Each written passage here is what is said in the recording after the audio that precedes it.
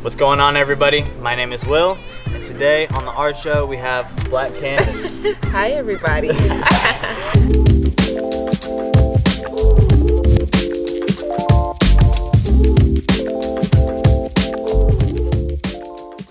Blakkanvas brought some gorgeous pieces of her own from her collection to share with us today. Go ahead and tell us a little bit about, maybe your favorite or one that means a lot to you. My most recent one. Okay, so I painted this one. This was inspired by Astro World. Great album. Yeah, it's a fantastic album. You should listen to it. So, I started off with his face. There's a photo of him on his Instagram that I really liked. It has like red and pink hues that I tried to capture. And then the album cover, the big balloon gold heart. And then there's a picture, I don't know if it was a single or something, but there's a dog on there. I don't know what kind of dog it was, so I kind of like went on a whim. Oh, it's his, I think it's a Doberman. Is it? Okay, yeah, so I Googled that Doberman. Black dog. Yeah. So I looked up Doberman and I tried to recreate a Doberman on here. Yeah, that's a super dope dog. And I have some Stop Trying to Be God quotes up there. Is that your favorite song? Yeah, it is. That is. And I knew it was Stevie Wonder on the harmonica before I read anything, and I was like, there's no way that it's not Stevie Wonder because he'd only work with the best. That was my logic. Yeah, and then like, it has to be. I was like, there's no other way around it. And then I was reading the bio on iTunes, and I was like, I knew it was Stevie Wonder. If you're watching this, Trav, Blakkanvas has a dope piece you need to come pick up. Yeah, you gotta right come pick it up. This is Julian. Then this is his twin back here. I don't know where this little guy came from, but I was painting and I seen it was already on the canvas somehow, and I just traced over. I was like, wow, it looks like a man jumping. So I just kept that there. This one I created actually at the first show I ever curated. What is this, like 2 years ago? And what I did, I seen this image on Instagram and there were 4 people lined up, and I decided to recreate. I don't know if they were actually doing it, but I decided to. So it was me and 3 other people, and I started an image on the last person's back. Whatever they felt, they transferred over to the person in front of them back, so on and so forth, and then it led to me. So whatever I felt, I drew on here. And then after we finished getting the basic of whatever I felt on my back onto here, I just started adding other things. So these are all brush strokes from things I felt from. So this is literally a tactile feeling that you just closed your eyes and just felt their brush strokes and felt the movement. And then afterwards I added my characters, and then I added this face, but everything else is what I felt. And you were saying earlier that you don't have titles for any of these pieces necessarily. They're just kind of, if I post them online, if I'm submitting work, then I try to formulate a title so people could kind of zone in on what my overall theme is. Most of the time they're untitled, because if I say untitled face, you're immediately only going to see a face forever. Yeah, that's what art's about, kind of, just interpretation. I like hearing people's interpretations. I'm like, I didn't see that before, but I'll run with it. I like that. Yeah, that's exactly it. So Blakkanvas, we've seen a couple of your pieces here, but the real question is, would you like to do a collaboration piece with me today? I'm down AF. That was not planned. So we're gonna head to the art store. Okay. And then from there we'll kind of just pick out some paints, pick out some supplies, and get a canvas and do the whole thing. Come back here. Let's get rolling. Well, I've been painting my whole life. Sketching, painting. I've always put artwork up in our house and stuff.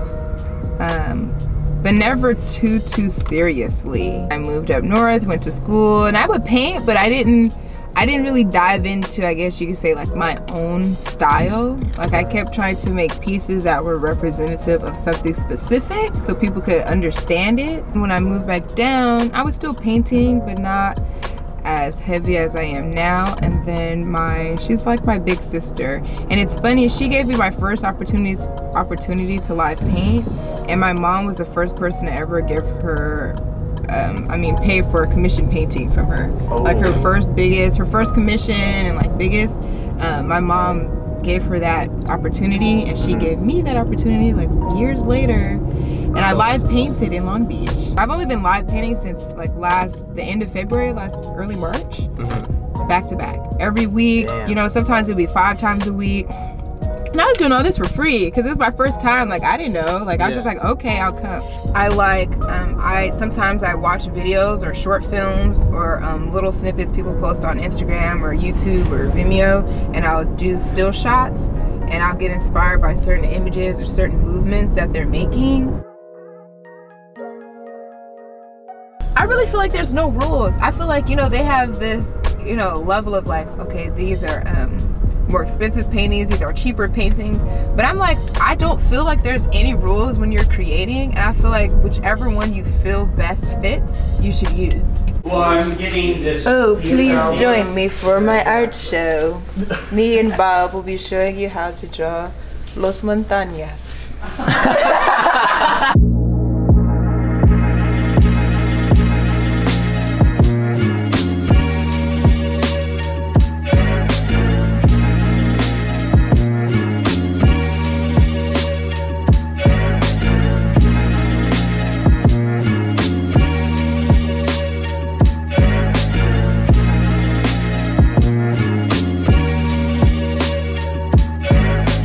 I just see myself literally developing artists, just creating platform after platform after platform and just placing them where I feel they are best fit until they grow.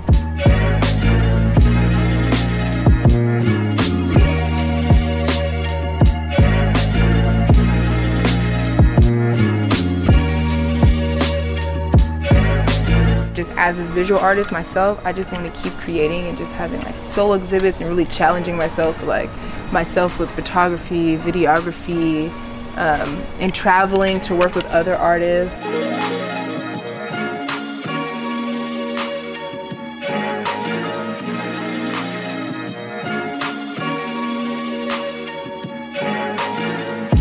Kanye is a huge inspiration for just so many people telling what you can't do, and then you wind up doing it, and then people are like, wow, that's so fucking dope.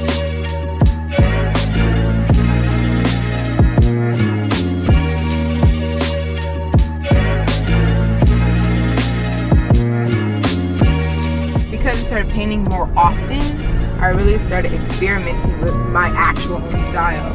And I kind of stopped caring in a way whether or not other people would understand it or not. It looks cool. I like it. They look friendly. Like he's giving him a high five.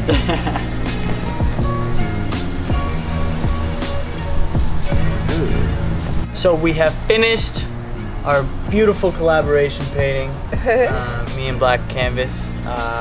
What do you have to say? Any last words about this piece? I enjoy doing this. This is super exciting. Well, I guess I'll just say I added pink, hues of pink for breast cancer awareness, and yeah, this is tight. I'm really big on colors. That's I think my favorite thing about this is all the different colors that we incorporated into it.